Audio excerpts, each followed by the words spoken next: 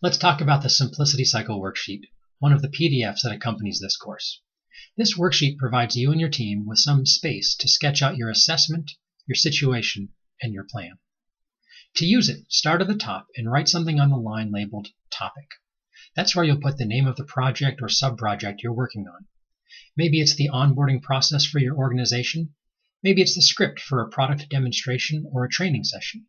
Maybe it's the design for the next Mars rover. The blue box in the upper right corner of the worksheet asks 3 important questions. Where are we? How did we get here? And where do we go next? You can draw your answers to those questions in the complexity versus goodness chart that's in the middle of the page. To answer that first question, where are we?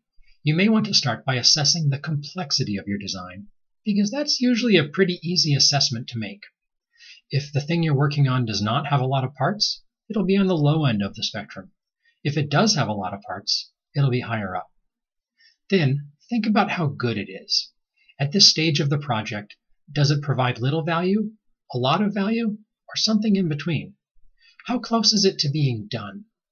More specifically, how close is it to providing a capability or functionality that a customer or recipient would find useful?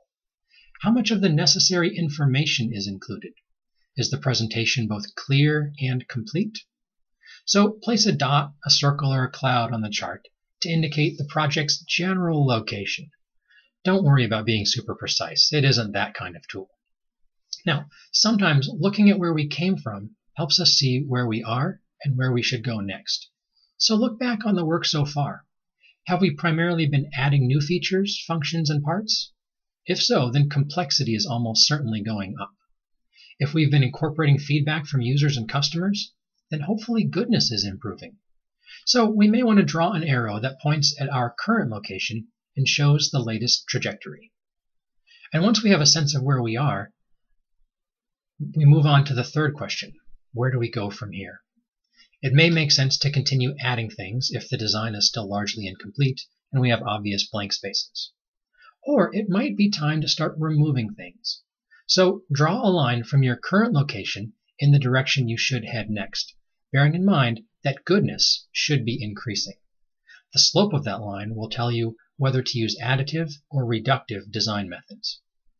Okay, below the complexity and goodness axes, you'll find another fill-in-the-blank question that simply states, goodness is...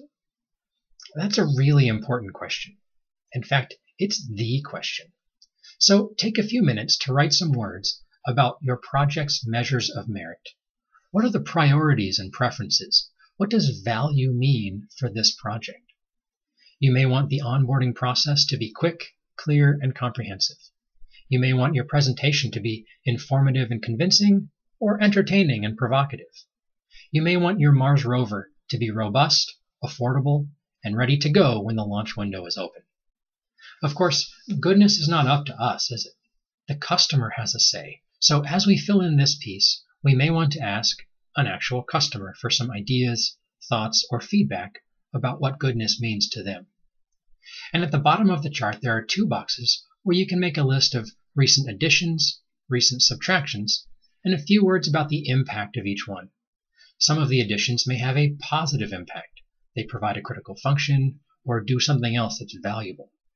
Other additions may have a negative impact. They increase the weight, take longer, or cost a lot. Same goes for subtractions.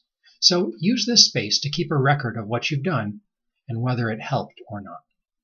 The final line on the worksheet says, next step, add, subtract, or pause.